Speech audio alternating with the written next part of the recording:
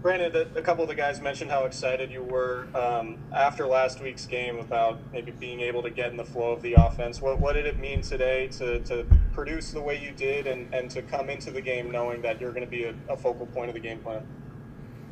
Yeah, last week it was fun to get out there and get my feet wet a little bit, but this week I was just excited to come back and play the next game just because I got that feeling of just got the feeling out the way of not knowing what it would be like out there. So after I got that out the way, I was excited to get to work this week and knew I'd be more of an option on the offense. So it was a fun week and exciting. I'm glad that we could practice somewhat translated into the game. Still a lot of things to clean up, but steps in the right direction. Hey, Brandon, I want to get into the wide receiver's mind on a reverse that works. Once you clear the backfield, you know the play's not going to get blown up in the backfield, and you see those big blockers in front of you. What's going through your mind at that point? Well, I mean, Kyle always puts us in the best positions. That's something that I learned really quickly. So when that play was called, I was expecting it to be an explosive. We talked about it all week. So when I got out there, when I got the ball and I saw a lot of white in front of me, I just had to finish it and do the rest. But I think Juice had a great block out there. I can't remember who else was out in front of me, but credit to those guys because they were rolling and cleared the lane for me. Hey, Brandon, Kyle Shanahan said that you had left a couple plays out there in the first half, and he was proud of you for picking it up in the second half and turning it on. What was the conversation like with Kyle? What were the things that maybe you missed in the first half that were working for you in the second? Just little things within plays that we've talked about, or me missing or me not seeing it. So just little things. That's something that I've also learned really quickly, that a lot of the little things matter, and everything's magnified. So just those little details again. Just continue to work at those and clean those things up, and just continue to work and try to play a perfect game, which it's hard to do, but just practice and work to do that. Brandon, Nick Mullins said that coming off the field last week, one of his favorite things was your excitement to get back out on field.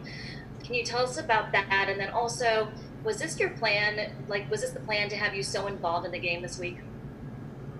Yeah, I mean, with getting back to work, I just felt, like I said, last week was getting my feet wet, so I understood what I was into, and understood how the game worked. So I kind of got those jitters out the way and was able to just come into this week and play. So I was definitely excited to go into this week of practice into this game. And then, sorry, I can't remember what your second question was. Were you expecting to get this much of the workload this week?